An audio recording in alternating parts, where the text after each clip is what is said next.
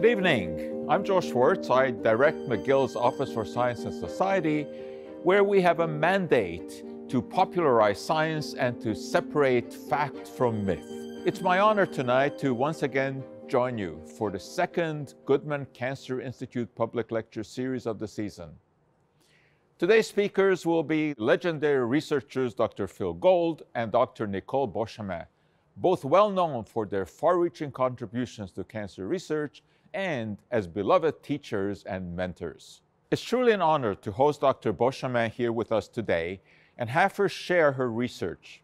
Tonight is a tribute to her legacy and dedication as much as to her groundbreaking research.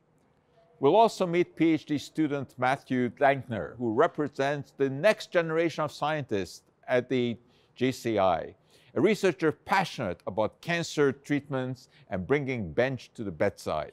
Now let's hear from our co-chairs, Paul Sislien from Bombardier Transport and Jonathan Durocher from Banque Nationale, and tonight's sponsor, Laurent Amram, president from CDL Labs and Elna Medical. Bonjour, je suis Jonathan Durocher, président de la financière Banque Nationale Gestion de patrimoine. Je vous remercie de vous joindre à nous pour cette conférence publique toute spéciale, lors de laquelle nous aurons l'occasion d'entendre deux des chercheurs les plus dévoués de l'histoire de l'ICG. La recherche et le mentorat menés par l'Institut ont inspiré de nombreux changements dans notre communauté locale et bien au-delà. Nous sommes très fiers de faire partie de ce mouvement. Hello, everyone, and welcome. My name is Paul Sislien. I'm the Executive Vice President of Operations at Bombardier. The research we're going to learn about tonight has the potential to impact millions of lives.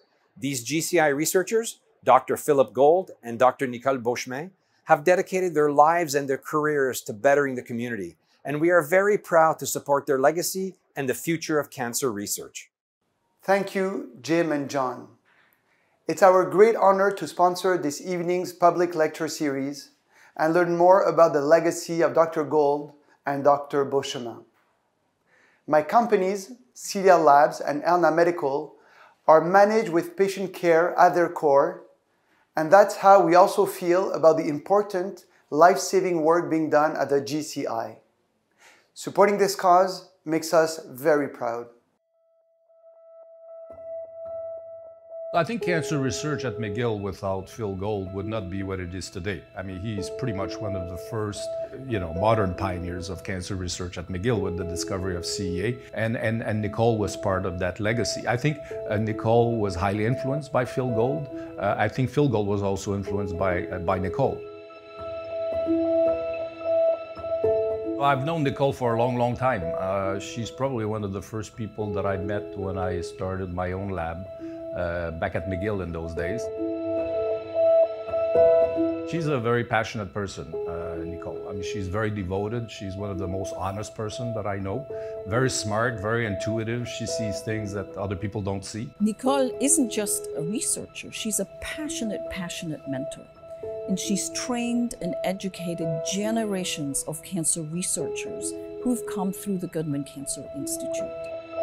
So over 45 years ago, Phil Gold made one of the most significant discoveries in cancer research.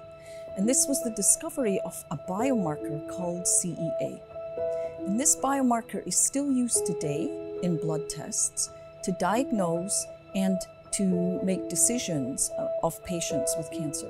Nicole had trained with Cliff Stanners, who was the director of the Cancer Center at that time. He obviously saw her potential, so he recruited her as a young assistant professor. And what Nicole did when she was a postdoctoral fellow with Cliff Stanners is that she cloned the gene encoding CEA. And this was the beginning of understanding how CEA functioned in cancer and in normal cells in our body.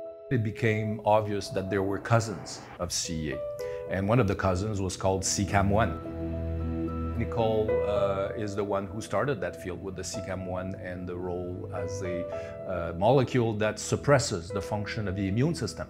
So the idea is if you could block the function of CEACAM1, Nicole's favorite molecule, with an antibody, for example, you may enhance the function of the immune system and enhance the ability of the immune system to kill the cancer cells.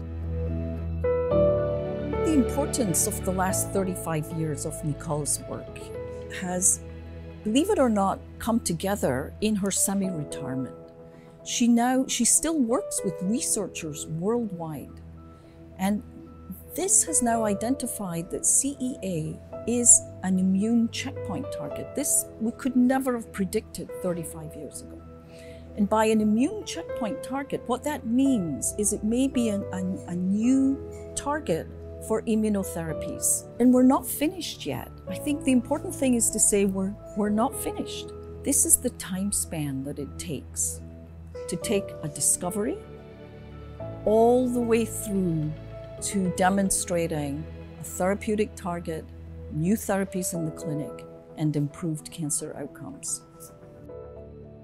Her role over the years sort of expanded from being a scientist, a very successful scientist, a collaborator with people all over the world, and also a mentor for young scientists, but also an advisor for the administrative personnel of the center. So the center became, at some point, the Goodman Cancer Center. Now it's an institute. And I think Nicole was there pretty much all along. So this legacy by Phil Gold and Nicole of the discovery and the understanding of the function of CEA is an example of world-class cancer research. And it really was the ground-forming research that stimulated the formation of the McGill Cancer Center, now the Goodman Cancer Institute. But at the Goodman Cancer Institute, we've got many world-class researchers who have similar legacy stories, and we have to recognize how inspiring this is for the next generation. Tonight is highlighting the legacy of both Nicole and Phil Gold. What they have built is pride. Pride in research, pride in the next generation, and without Nicole, what I can easily say is that many of us would not be as successful as we are today. Dr. Phil Gold is an inspirational educator and a groundbreaking scientist in cancer research. And as you're about to find out tonight, is credited with the discovery of carcinoembryonic antigen, known as CEA, the first clinically useful human tumor marker, and one that is found in 79% of cancer patients. He's also one of the most cited authors in scientific journals on cancer, has many prestigious awards to his name, has helped build the Goodman Cancer Institute and its community as well, and has raised extraordinary sums of money for the medical community. Welcome, Phil. Dr. Nicole Beauchemin has been a researcher and professor at the Goodman Cancer Institute for over 30 years. Her focus on finding a genetic signature for colorectal cancer is very promising research that will help identify individuals with genetic predisposition before it develops and keeps them one step ahead of cancer. Nicole herself is a breast cancer survivor, as well as a beloved educator whose legacy has touched the lives of countless students and researchers. Welcome, Nicole. Matthew Dankner is a PhD student at the Goodman Cancer Institute whose research is focused on metastatic brain tumors from other sites such as the breast, lung, and skin. He hopes to one day become a clinician scientist involved in the care of cancer patients while also leading a translational research group because, in his words, having the potential to impact the lives of patients through our research is what gets me out of bed in the morning. Welcome, Matt. Thanks, Joe, for the introduction. Hello, ladies and gentlemen. I'm very pleased that you can join us tonight on the public lecture series on carcinoembryonic antigen and its descendants. My name is Nicole Beauchemin. I'm a researcher at the Goodman Cancer Institute, and I'm joined tonight to talk about our favorite molecules by Dr. Phil Gold, who has been doing this for the last 60 years, and by Matthew Dankner, an MD PhD student with whom we've had the pleasure of working on this project. Phil, you've been working on this for 60 years. How did you fall into this? Am I that old? Yes, you are. My first contact with McGill University was in the Department of Physiology, where I was in honors physiology with 3 other students. and a remarkable cadre of mentors who taught us all about the normal function of tissues and organs.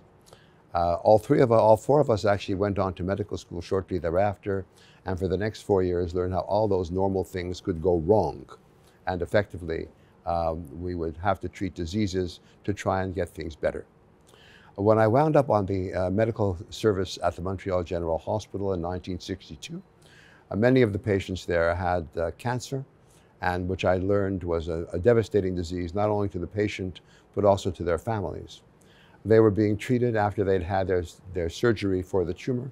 They were now receiving chemotherapy with drugs and radiation therapy in order to kill some of the cells.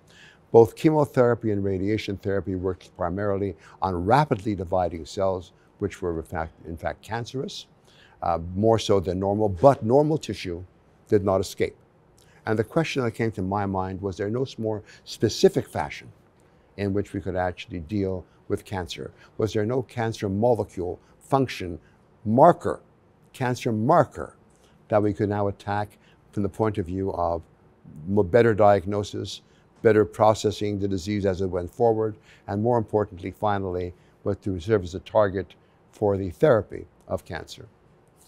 It had been said that this had been looked for, this marker, for over 100 years and hadn't been found. That was true. And then the sentence, nor would it ever be found. That was not a fact, that was a challenge, because never say never in biology. And it seemed to me that with the explosion in the information and knowledge in immunology at the time, which allowed for very sensitive and very specific approaches to biology, that should be the approach taken to looking for this cancer marker.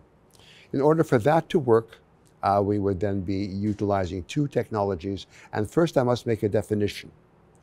An antigen is a foreign molecule in any body, in any animal or human body, which is looked at as not self, something that requires an immune response. The most common one being an antibody, as we've learned from COVID-19, an antibody to an antigen, foreign antigen, antibody response. And so effectively, could we do this in animals? Because there's going to be so few, if any, tumor markers in a normal cell, how could we do this? Looking for a needle in the haystack, first remove the haystack, done in two ways. First, the cancer. We had to be able to get tissue from the same individual, both cancerous and normal tissue. The only tumor that allows for that is bowel cancer, large bowel, colon, and rectal cancer. And our surgical colleagues and pathologists were very helpful in letting us do that, so we could actually do that, compare one with the other and not with other individuals, because then the differences would be individual specific and not tumor specific. Since we were looking for a needle in the haystack, remove the haystack in two ways. It has been shown by a man by the name of Peter Medawar, now Sir Peter Medawar, or that time, Nobel laureate for this finding, that if one exposed an animal to foreign tissue early in life, the animal would come to accept that as self.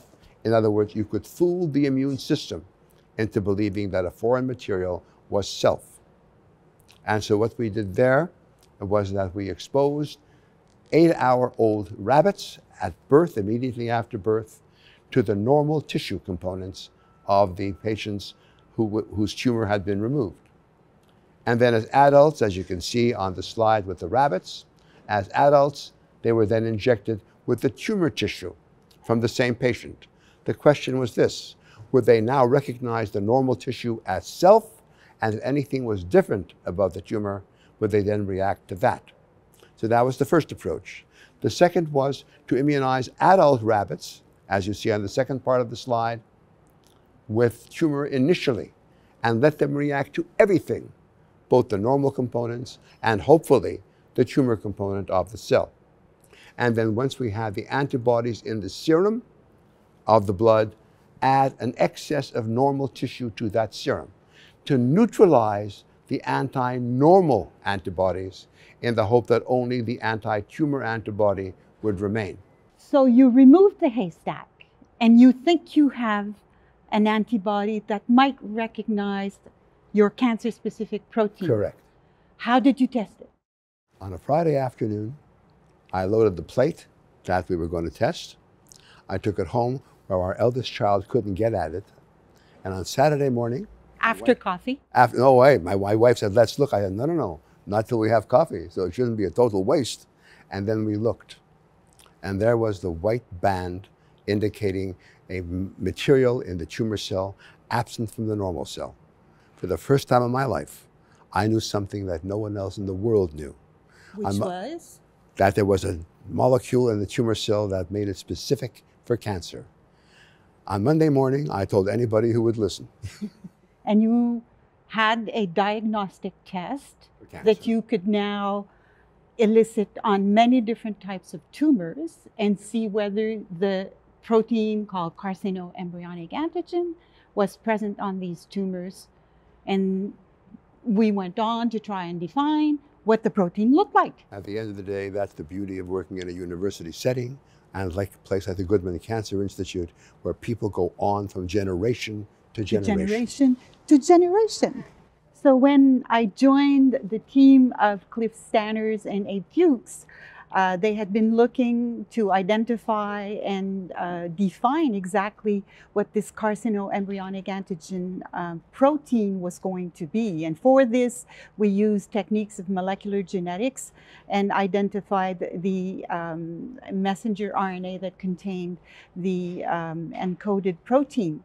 It was defined as a very large protein in the very beginning, actually, which was quite surprising because compared to most proteins existing in the body, which are medium-sized, this one was a large one.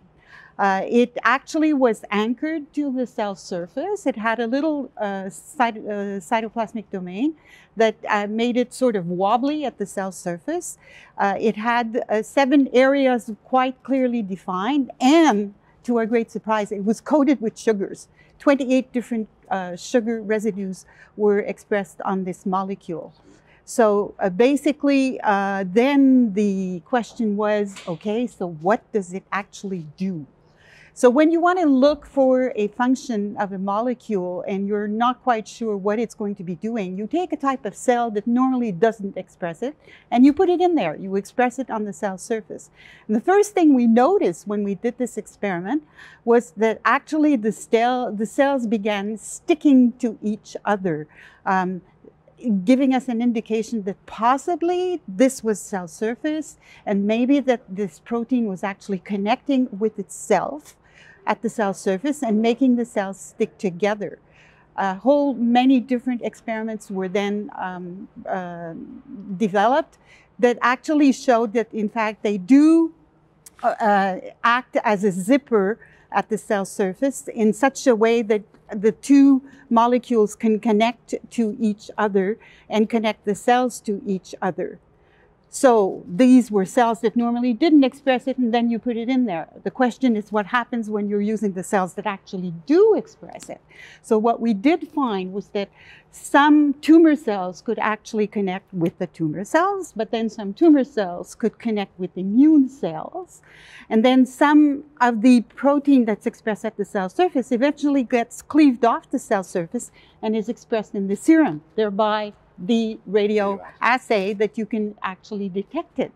And basically what was discovered many years by many different teams was that there is actually a receptor for the CEA that's floating around on some liver cells, and that when the receptor and the ligand, being CEA, connect together, it gives a signal to the liver cells to start producing inflammatory cytokines. You've all heard about this through the COVID response, which is a hyper-inflammatory situation. And when you have hyperinflammation, the whole body responds to this. And in the case of CEA, what happens is that it favors the development of metastasis in bowel cancer, but many other cancers where it actually is expressed. And this is a whole field of people. There's actually almost 40 groups of researchers throughout the world who've been working on this. We found it was not just one protein, that there was actually a whole family of proteins. In fact, we now know that there are 29 active genes, all clustered on human chromosome 19. And that in spite of the fact that they all pretty much look alike, one was particularly different in that it was expressed all along the evolutionary chain, all the way down to the minor organisms. It was also a cell surface, but this one was actually really sticking to the cell membrane and had inside the cell a cytoplasmic domain with very specific motifs that made it signal inside the cell and connect to the whole cell machinery. What happens in tumor cells? Matthew, you spent some time looking into this. Yes, I did, alongside yourself and Dr. Gold. And this is really an area of research that's been ongoing for around 30 years with groups here at McGill, as well as really all over the globe, looking at the function of CEACAM1 in various types of cancer. And the general consensus is that normal tissues express low levels of CEACAM1. And as you progress from a normal tissue to an early stage cancer, to an advanced cancer, and then to a metastatic cancer, the amount of CEACAM1 found on the cancer cells goes exponentially upwards.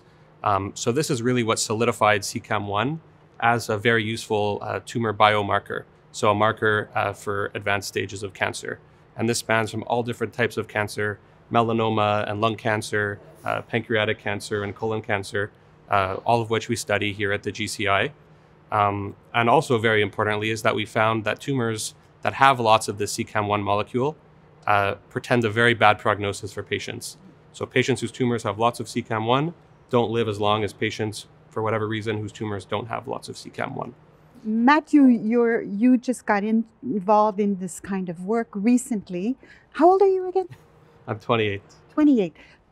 This was already cloned and you were born. These number of genes were identified, but how did you get into this actually, and why is it interesting to you?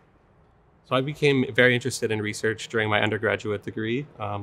Like lots of people, like Dr. Gold, I was interested in research, a little bit just because I wanted to get into medical school, but a little bit because it was just purely interesting, to be completely honest with the world. But once I started doing it, I really fell in love with the science, in particular cancer research, and being able to do things in the laboratory that could one day, quite quickly actually, make their way to an actual human being and help improve their lives. And so that's something that really struck with me and was super interesting from the beginning. So you were able to identify that CEACAM1 was expressed on many aggressive types of cancers, but that's not the whole story. It's also expressed on immune cells. And what does that mean? Yeah, that's absolutely right. It is expressed on really every single type of immune cell. So over the course of my short time in cancer research, the entire immunotherapy revolution has started and is now ongoing. And what really this is when we realized, or scientists around the world started to realize, that the power of our own immune systems, in that we all have T cells inside of us that when we have cancer become tired, become exhausted, almost give up the fight against the cancer, and that they do this by having what are called immune checkpoints, or like brakes for your car. And so we've developed new drugs called immunotherapies or immune checkpoint blockade that specifically target these brakes, turning on our T cells to then go and battle the cancer. And so for many different types of cancer, this has led to huge gains in improving the lives of patients. Which we could have never thought would bloom in such a way so many years ago. Philosophically, we thought it would. But at that point in time, the movement was linear. Now it's exponential. So the acceleration of the science is now allowing us to do things we could only imagine 60 years ago. So we've seen all these wonderful developments in the last 60 years, which were somewhat anticipated at the very beginning of it, but which have blossomed tremendously with young folks like Matthew. You are also pretty young, my dear. But at the end of the day, it's been remarkable and wonderful to watch as this goes forward in a place where it began. And we're only in many ways really only beginning again to take this forward. Yes, and in fact, it's been a worldwide collaboration with as many as 40 to 45 teams working on various aspects of this, which have all contributed to new technologies, new research developments, but it's still coming from McGill and the Goodman Cancer Institute. And so you have your work cut You're out on, for you. Joe. Yes. Oh. And now, back to Dr. Joe. Thank you, Dr. Beauchemin, Dr. Gold, and Matt. We have someone here with us who understands very well how these discoveries reach the private sector. Please welcome Stefan Larsson. He's a member of the advisory board of the GCI, who will tell us how he sees the research reaching the public. Thank you, Dr. Joe, and good evening, everyone. I'm Stefan Larsson, and I lead the Healthcare Venture Capital team at Sectoral Asset Management here in Montreal. I'm also proud to be a member of the advisory board here at the GCI. The fundamental discoveries you heard about today highlight the critical importance of funding and supporting basic cancer research.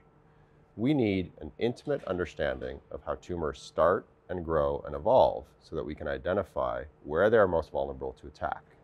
This provides us with a starting point to develop safe and effective treatments to fight cancer. The cancer therapies of today would not exist without the groundbreaking discoveries that happened in the lab 10, 20, even 30 years ago. And the cancer therapies of tomorrow will not exist without supporting the hard work, ingenuity, and scientific curiosity of today's cancer researchers. Now let's move on to the Q&A portion of the evening and see what our viewers are wondering about this research.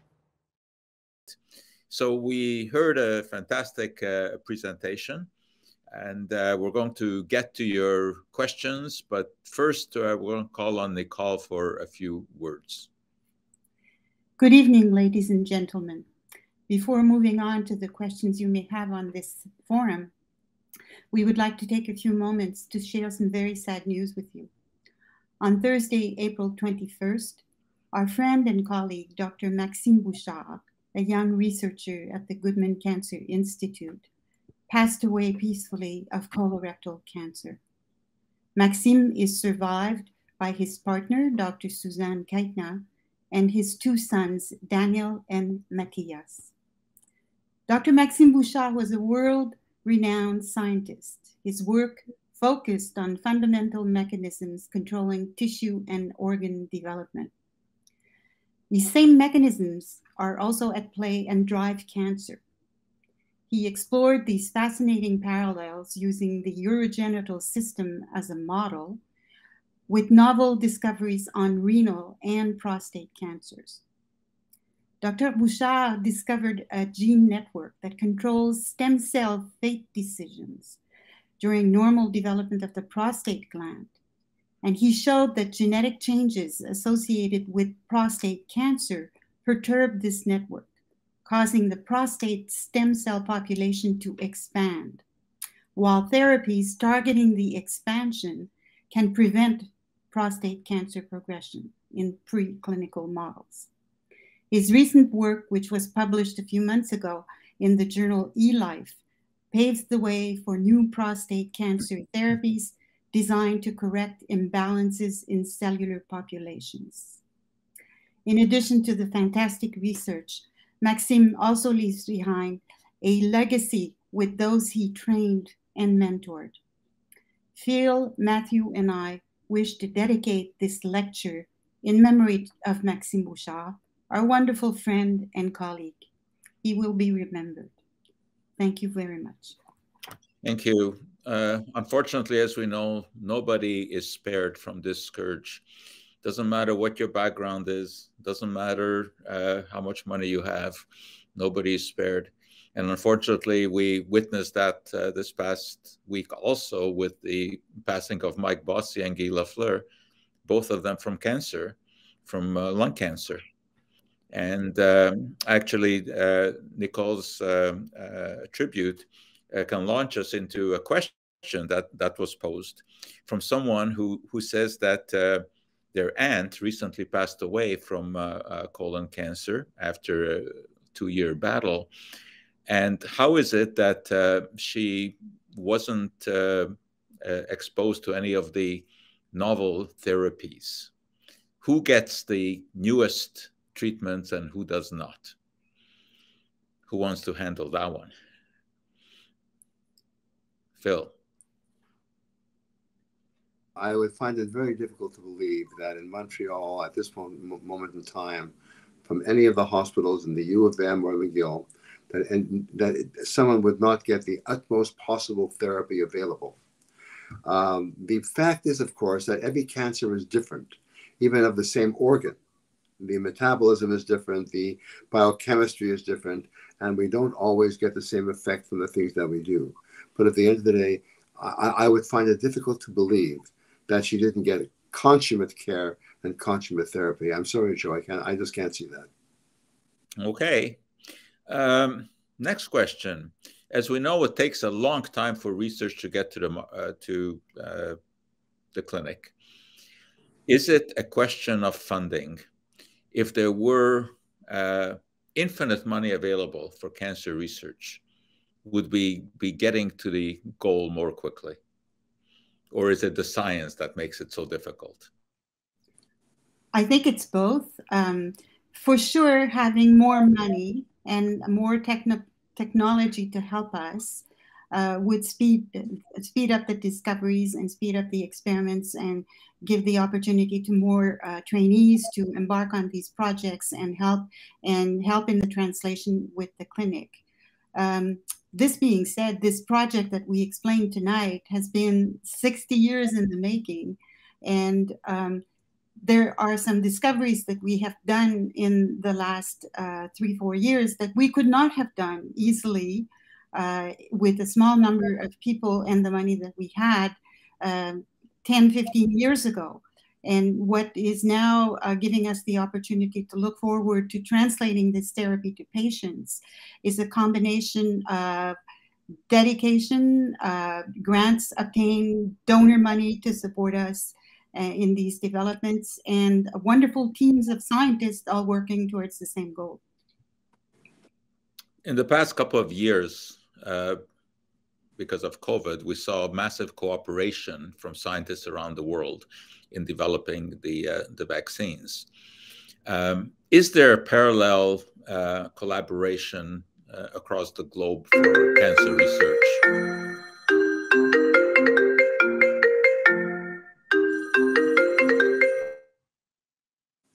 Yes. There's a simple answer to that. Cancer research internationally has been going on for decades. Sometimes some of our colleagues in the US who have a great deal more money than we do. It used to be 10% for Canada to the US. Now it's about 2.5% in Canada. But all that said, our international relationships and research go back, as I say, many, many decades to Europe, to Japan, in fact, to China as well in many cases. And there's no problem with that at all. So that it's not just a matter of money. It's a matter of ideas and good interactions. And Joe, it's coming. It's coming. You know, one of the questions that we get repeatedly is, when will there be a cure for cancer? Michael, you're young enough to talk about this. Yeah, so I could speak to this point. When will there be a cure for cancer is something we all get asked and everyone wants to know the answer to. But I think it's a very nuanced question because we've learned over the past several years that the word cancer actually means many, many different diseases. And to a certain extent, each individual cancer, and even each cell within a person's cancer is an entirely different disease. When we're talking about the spectrum of genetic mutations that they have, the metabolism that they have, and various responses to therapy that they may have. So it's very unlikely, but possible, but I think unlikely, that there's a magic bullet that will cure all cancer for the end of time. But we've made a lot of progress in the past several years and a lot of exciting things coming up in the next several years that will really start chipping away at a lot of these types of cancer that were previously very, very difficult to treat. And we've made great strides in improving the treatments of them. And we're going to continue down this path, hopefully towards one day chipping away at enough of these pieces to effectively say we've cured cancer. We are curing cancers and doing it already. For example, malignant melanoma, that was a very bad disease, very rapid, is now being treated by immunotherapy. And a very good friend of mine who came into my office one day and said, I'm going to die soon. I've come to say goodbye. I said, not so fast. He's now 5 years post-therapy with immunotherapy and doing very well, thank you. So we talk about a cure. There's no more a cure for cancer than there is for infectious disease. There will be as many cures as there are cancers in different places and different times. But we'll get there. We will get there. Isn't Jimmy Carter also a classic example of the malignant melanoma? And he was cured of it? Absolutely right. Right on, sir. Yes. Another question that we often get is, what about this epidemic of cancer? What is causing it? Is it the environment? Is it just that people are living longer or whatever? First of all, is there an epidemic of cancer? I think we're much better at diagnosing cancer than we were 40 years ago. The fact that we live much longer, the fact that we are exposed to a bit of a stressful life, the fact that we are not necessarily very diligent at watching our diets, exercising, these are all very conducive to a state of inflammation, which favors the development of genetic events that will lead to cancer initiation and then eventually cancer progression. So it's a combination of reasons why we notice it more, why we diagnose it more. We do have some solutions, but even if you live the perfect life, exercise every day, eat the best possible foods, stay away from too much alcohol or any other stressful agents, a certain fraction of the population would likely come down with cancer anyway, because in the good old days, people used to live to the grand old age of 60, and it's no longer just 60. Now we have some people living in the 90s and the hundreds. So we accumulate a whole bunch of genetic mutations as we go along, which change our makeup and our genetic environment. And some of it is unfortunately conducive to development of cancer. Nobody gets out of life alive, right? No, that's quite true. And I think we've all seen one particular cause of cancer that's basically disappeared, or no, disappearing from the environment, and that's cigarette smoking. Yes. We just lost one of our hockey heroes who was an avid smoker, as were the better part of the players that I saw at the hospital when they came in for their annual examinations. They don't smoke anymore. Indeed, our students don't smoke anymore. So I think we're doing a lot better that way. And there's always been an epidemic, Joe. There's always been talked about as an epidemic. It hasn't changed that much. Guy used to smoke in between periods. Mm. Yeah. I used to smoke on the wards, for God's sake. Well, I used to have a chemistry prof who would smoke during lectures, and when he was finished, he would stand the butts up on the lecture table, and at the end of the class, there would be a whole row of cigarette butts standing. I think I know who that was. We won't talk about it. Okay, we have questions that have been texted in or called in. The protein that you talked about obviously is diagnostic, but is it anyhow involved with treatment? That was the whole idea. Matt, Nicole, why don't you take that on? So Matt, do you want to hit the CAR T cells? Sure, I could speak to this a little bit. There are actually a few different angles from which therapies are being developed to target CEA and CEACAM1. One of them is a technology called CAR T cells, which stands for chimeric antigen receptor T cells. And basically what this technology is your doctor will take a sample of blood, which contains some of your own T cells, which are your body's immune cells that fight and are also involved in fighting cancer. And they're brought to the lab where they're then made to overexpress what's called the chimeric antigen receptor. That's essentially targeted against either whether it be CEA or CEACAM1. And then when these cells are then put back in your body, it allows these T cells to home in on the cancer and target it. And these therapies, CAR T cells, are being used widely in various types of cancer, and those specifically using CEA and CEACAM1 as targets are still in development, but are very promising. And a second angle is what's called monoclonal antibody therapies, which are just essentially antibodies that target a particular protein that you're interested in.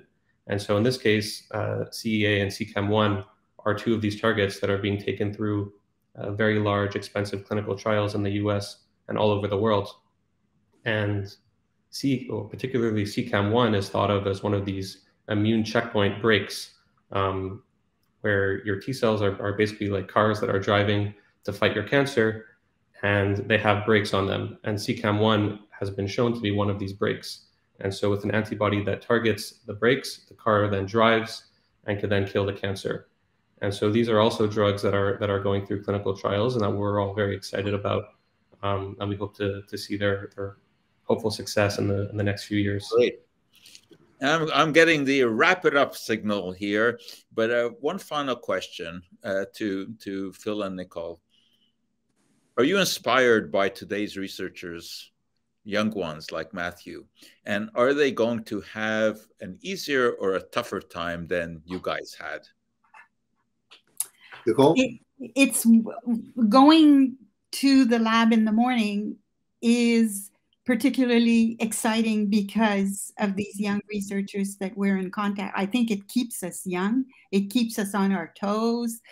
We participate in their mentoring and their development, but we tag along on the research, the fantastic research that they do, and it's very inspiring to us. Will it be easier for them or not? I think each era has had its difficulties, and some of the difficulties that Phil and I went through are now easily solved and never much of a problem. Matthew, for sure, heading for a MD PhD type of clinical research associated with basic research. He's decided that he's going to do 2 careers and maybe 3 careers for all we know. And you know, this is the kind of guy he is. Will it be difficult? The funding is going to be an issue for sure. Technology and development and joining in large networks is now relatively easy, but the funding is going to be a stumbling block if things don't change in the next decade. Hopefully the money will come both from government, but also from private sources, which have always been critical to us.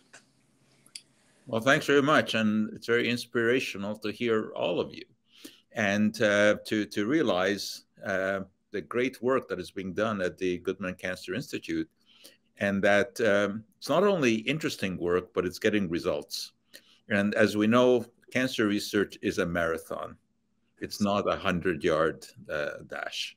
Right on. But we're well along in that marathon.